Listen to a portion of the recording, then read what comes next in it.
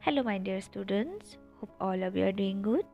Okay, so today we will learn lesson number 8 of class 3 beginners English. The name of the lesson is A Bundle of Sticks. আজি আমি তৃতীয় শ্ৰেণীৰ beginners Englishৰ 8 number পাঠ A Bundle of Sticks বা এটা মুঠি এটা sticks মানে কি কাঠি কিছুমান কাঠি বা খৰিৰ এটা মুঠি নামৰ যিটো পাঠ আছে সেই পাঠটোৰ বিষয়ে পঢ়িম গতিকে আহাচোন আমি আজি আমাৰ ভিডিঅ'টোৰ মাজলৈ সোমাই যাওঁ সো লেটস গেট ষ্টাৰ্টেড পাঠটো আৰম্ভ কৰাৰ আগতে ইয়াত কিছুমান কথা দিছে যে look at the pictures De R people who help আছ ইন আৱাৰ এভৰিডে লাইফ এতিয়া ইয়াত কিছুমান এনেকুৱা ফটো বা ছবি দিয়া আছে য'ত কিছুমান মানুহ বা কিছুমান এনেকুৱা মানে বৃত্তি বা কৰ্মৰ বিষয়ে দিয়া আছে বা এনেকুৱা কাম কৰা কিছুমান মানুহৰ বিষয়ে দিয়া আছে যিবিলাকে বা যিসকলে আমাক আমাৰ দৈনন্দিন জীৱনত সহায় কৰে গতিকে কি হয় আহাচোন আমি পঢ়ো প্ৰথম আছে I am a milkmen I bring milk for all মই এজন গাখীৰ বিক্ৰী কৰা মানুহ মই সকলোলৈ গাখীৰ দিওঁ বা সকলোকে মই গাখীৰ দিওঁ আমি যে ৰাতিপুৱা মিল্কমেন আহে বা গাখীৰৰ গোৱাল বুলি কওঁ গোৱালজন যে আহে সেইজন গাখীৰৰ গোৱালজন আহে কাৰণে আমি ৰাতিপুৱা গাখীৰ খাবলৈ পাওঁ হয়নে তাৰপিছত আছে I am O car mechanic I repair cars মই এজন কাৰ বা গাড়ী ভাল কৰা মেকানিক মই গাড়ী ভাল কৰোঁ এতিয়া ধৰি লোৱা আমি ক'ৰবাত গৈ আছোঁ আৰু আমাৰ গাড়ীখন বেয়া হৈ গ'ল গতিকে কোনে আমাক ভাল কৰি দিব মেকানিকে আমাৰ গাড়ীখন বেয়া হ'লে আমি কাৰ ওচৰত যাম মেকানিকৰ ওচৰত যাম হয়নে অ'কে চ' তাৰপিছত আছে I am a fish মংগাৰ I cell fish মই এজন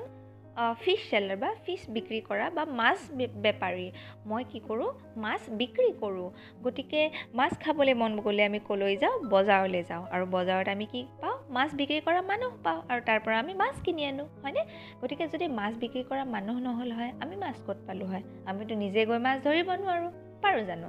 পাৰিলেও আমাৰ ওচৰত জানো সময় আছে নাই হয়নে গতিকে এয়া এই মাছ বেপাৰীগৰাকীয়ে কৈছে তাৰপিছত I am a cloth merchant I cell clothes মই এগৰাকী কাপোৰ বিক্ৰী কৰা মানুহ মই কাপোৰ বিক্ৰী কৰোঁ গতিকে কাপোৰ আমি পিন্ধিবলৈ যদি আমাক কাপোৰ লাগে আমি দোকানীৰ ওচৰলৈ যাওঁ আৰু দোকানীয়ে আমাক কাপোৰ দিয়ে গতিকে কাপোৰ বিক্ৰী কৰা মানুহকো আমাক বৰ প্ৰয়োজন হয় তাৰপিছত আছে I am a lower I advise people about lower মানে কি যি উকিল বুলি আমি যাক কওঁ যোনে আমাক কিহত সহায় কৰে ল এণ্ড অৰ্ডাৰ মেইনটেইন কৰাত সহায় কৰে মানে আমাৰ আইনী কাম কাজত আমাক লয়াৰ বা উকিলে সহায় কৰে I am a plumber I fit and repair water pipes মই প্লাম্বাৰ মানে কি যিগৰাকীয়ে পানীৰ পাইপ ভাল কৰে পানীৰ পাইপ ভাল কৰা মানুহক আমি প্লাম্বাৰ বুলি কওঁ আই fit and repair water pipes মই ৱাটাৰ পাইপছ মানে পানীৰ পাইপ কি কৰোঁ ৰিপেয়াৰ কৰোঁ ভাল কৰোঁ বা ঠিক কৰোঁ I am a grocer I cell food and other things used at home মই গেলামাল দোকানী মই ঘৰত ব্যৱহাৰ হোৱা খাদ্য সামগ্ৰী বিক্ৰী কৰোঁ গতিকে আমি যেতিয়া বিস্কিট চকলেট চিপছ খাবলৈ যাওঁ চাউল আটা দালি কিনিবলৈ যাওঁ আমি ক'লৈ যাওঁ গেলামাল দোকানী বা গ্ৰ'চাৰী শ্বপত যাওঁ তাৰপিছত আছে I M A hawker I bring news papers hawker কেতিয়া আহে ৰাতিপুৱাই যে টিলিং বজাই পেলাই যে আমাক যে নিউজ পেপাৰ বা পেপাৰ দিবলৈ আহে তে কোৱা হয় হকাৰ গতিকে এয়া আছিলে কিছুমান এনেকুৱা বৃত্তি বা এনেকুৱা কিছুমান ব্যক্তি যিসকল এনেকুৱা কিছুমান বৃত্তিত কাম কৰে যি কামে আমাক আমাৰ দৈনন্দিন জীৱনত সহায় কৰে এতিয়া আহাচোন তাৰ পিছৰ পাঠটোলৈ আমি যাওঁ এতিয়া আহাচোন আমি এই পাঠটো পঢ়োঁ once upon a time there was an old farmer এসময়ত এজন old মানে বৃদ্ধ farmer মানে বৃদ্ধ খেতিয়ক আছিল he had 4 clever sons তেওঁৰ 4জন সাহসী পুত্ৰ আছিলে ক্লেভাৰ মানে বিৰাট ভাল সাহসী 4জন পুত্ৰ বা ল'ৰা আছিলে they had different professions. তেওঁলোকে বিভিন্ন ধৰণৰ কাম কাজ কৰিছিলে profession মানে বৃত্তি বা যি কাম আমি কৰোঁ professions স্পেলিংটো আমি কেনেকৈ কৰিম PRO pro FE fe SSIONS sons professions এনেকৈ তোমালোকে ডাঙৰ ডাঙৰ শব্দবোৰ ভাঙি ভাঙি সৰু সৰুকৈ পঢ়িবলৈ যত্ন কৰিবা The eldest son was a doctor আটাইতকৈ ডাঙৰ ল'ৰাজন আছিলে এজন doctor The second son was a lawyer আৰু দ্বিতীয়জন পুত্ৰ আছিলে এজন আইনজ্ঞ বা আইনৰ উকিল মানে আইনৰ বিষয়ে যাৰ জ্ঞান থাকে The third son was a farmer আৰু তৃতীয়জন পুত্ৰ আছিলে এজন ফাৰ্মাৰ বা খেতিয়ক and the youngest son was a cloth merchant আৰু আটাইতকৈ সৰু ল'ৰাজন আছিলে এজন কাপোৰৰ ব্যৱসায়ী But the sons quarreled with each other all the time কিন্তু এই চাৰিজন ল'ৰা বা সেই বৃদ্ধ খেতিয়কজনৰ চাৰিওজন ল'ৰাই কি কৰি আছিলে সদায় এনি টাইম সকলো সময়তে অকল quarrel কৰিছিলে quarrel মানে কি কাজিয়া কৰিছিলে This made the farmer sad আৰু এই কথাটোৱে সেই বৃদ্ধ খেতিয়কজনক বৰ দুখ দিছিলে One day the father called the sons এদিনাখন দেউতাকে সেই সকলো গোটেইকেইটা ল'ৰাক মানে দেউতাকে গোটেইকেইটা ল'ৰাক দেউতাকৰ ওচৰলৈ মাতিলে He gave them a bundle of sticks tied with a rope আৰু তেওঁলোকক মানে সেই চাৰিওজন ল'ৰা এটা কাঠি বা খৰিৰ এটা মুঠা দিলে যি মুঠাটো এডাল ৰছীৰে বন্ধা আছিলে He asked them to break it আৰু সেই মুঠাটো কি কৰিবলৈ দিলে ভাঙিবলৈ দিলে তাৰপিছত কি হ'ল আহাচোন আমি জানো Each one tried but could not break it সকলোকেইটা ল'ৰাই মানে সেই বৃদ্ধ খেতিয়কজনৰ চাৰিওজন ল'ৰাই সেই বান্ডেলটো বা সেই মানে খৰিৰ মুঠিটো ভাঙিবলৈ যত্ন কৰিলে কিন্তু কোনোৱে ভাঙিব নোৱাৰিলে Then the father untied the bundle and gave each one a single stick এইবাৰ সেই বৃদ্ধ খেতিয়কজনে কি কৰিলে বা সেই দেউতাকজনে কি কৰিলে সেই গাঁঠিটো মানে খৰিৰ মুঠিটোৰ গাঁঠিটো খুলি এটা মানে এডাল খৰি এজন ল'ৰাক দিলে He said সেই বৃদ্ধ বাপেকজনে ক'লে Now break the sticks এতিয়া তোমালোকে এই খৰিকেইডাল ভাঙা বা এই তোমালোকক দিয়া এডাল লাঠি ভাঙি দেখুওৱা তাৰপিছত কি হ'ল আহাচোন আমি জানো This time the sons easily broke the sticks এইবাৰ সেই পুত্ৰকেইজনে বা ল'ৰাকেইজনে ধুনীয়াকৈ একদম ইজিলি মানে কি অনায়াসে সেই লাঠিকেইডাল ভাঙিবলৈ সক্ষম হ'ল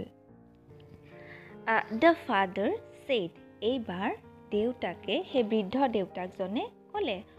When the sticks were tied in a bundle you could not break them যেতিয়া সেই ষ্টিক্স কেইডাল বা সেই লাঠি কেইডাল একেলগে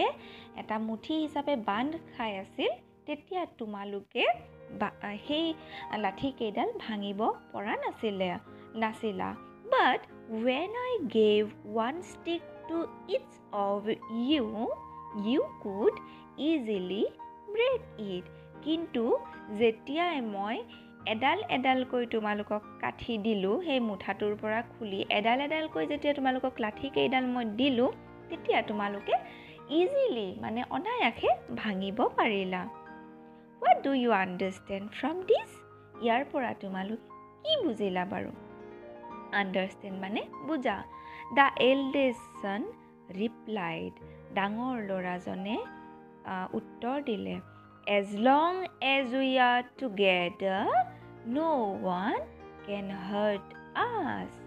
তেওঁ ক'লে, যেতিয়ালৈকে আমি একগোট হৈ একেলগে থাকিম, তেতিয়ালৈকে আমাক কোনোৱে আঘাত হানিব নোৱাৰে বা আমাক কোনোৱে কষ্ট দিব নোৱাৰে. If we quarrel, we will always be unhappy. আৰু যদি আমি সদায় এনেকৈ কাজিয়া কৰি থাকোঁ, আমি সদায় আনহেপি বা অসুখী হৈ থাকিম. আমাৰ কেতিয়াও সুখ নহ'ব জীৱনত. The sons promised their father that they would not quarrel anymore. গতিকে সেই চাৰিওজন ল'ৰাই দেউতাকক প্ৰমিছ কৰিলে বা কথা দিলে যে আজিৰ পৰা আমি কেতিয়াও কাজিয়া নকৰোঁ. The father was happy. আৰু এই কথা শুনি বৃদ্ধ দেউতাকৰ বৰ সুখ হ'ল, বৰ ভাল লাগিল, হয়নে? গতিকে এই পাঠটোৰ পৰা আমি কি বুজিলোঁ বাৰু? এই পাঠটোৰ পৰা আমি এয়াই বুজিলোঁ যে যেনেকৈ এটা কাঠি বা এটা বহুত কেইডাল কাঠি বা লাঠিৰ এটা মুঠি আমি ভাঙিব নোৱাৰোঁ, কিন্তু সেই লাঠি এডাল এডালকৈ দিলে আমি ভাঙিব পাৰোঁ। তেনেকৈ আমি যদি পৰিয়ালৰ সকলোবোৰ একেলগে লগ হৈ থাকোঁ, তেতিয়া আন শক্তিয়ে বা আন মানুহে আমাৰ মাজত বাধাৰ সৃষ্টি কৰিব নোৱাৰে বা আমাক কোনো ধৰণৰ হাৰ্ম বা ক্ষতি কৰিব নোৱাৰে। কিন্তু আমি যদি নিজৰ মাজতেই কাজিয়া কৰি থাকোঁ, তেনেহ'লে আনেও আমাক বেয়া ব্যৱহাৰ কৰিবলৈ বা আনেও আমাৰ ঘৰত অশান্তি কৰিবলৈ সুযোগ পাব। গতিকে ইয়াৰ দ্বাৰা ইয়াকে বুজাব বিচৰা হৈছে যে কেতিয়াও আমি কাৰো সৈতে কাজিয়া কৰিব নালাগে। সকলোটিৰে লগত আমি মিলিজুলি থাকিব লাগে। বিশেষকৈ ঘৰৰ মা দেউতা, বাই ভনী, দাদা খুৰা পেহী সকলোৰে লগত আমি মিলিজুলি থাকিব লাগে। ঠিক তেনেদৰে আমি যেতিয়া বিদ্যালয়লৈ যাওঁ, বিদ্যালয়তো আমি সকলোৰে লগত মিলিজুলি থাকিব লাগে। কেতিয়াও কাজিয়া কৰিব নালাগে। যদি আমি কাজিয়া কৰোঁ, কি হ'ব? আন কোনোবাই বা কোনোবা অপশক্তিয়ে বা কোনোবা আন মানুহে আমাক ভাঙিবলৈ সুযোগ পাব বা আমাক অনিষ্ট কৰিবলৈ, আমাৰ অনিষ্ট সাধন কৰিবলৈ সুযোগ পাব বা সুবিধা পাব। গতিকে সেই সুবিধা আমি কিয় দিওঁ? নহয় জানো? গতিকে এয়াই আছিল আজিৰ পাঠটো। আশা কৰিলোঁ আজিৰ এই সৰু পাঠটি তোমালোকৰ ভাল লগা বুলি। যদি ভাল লাগিলে মোৰ চেনেলটো ছাবস্ক্ৰাইব কৰি থ'বা, তেতিয়াহে আগলৈকে এনেকুৱা নতুন নতুন ভিডিঅ' তোমালোকক দি থাকিব পাৰিম আৰু তোমালোকে পাই থাকিবা, নহয় জানো? গতিকে আজিলৈ ইমানতে সামৰিলোঁ। গতিকে bye by four today. Have a great day.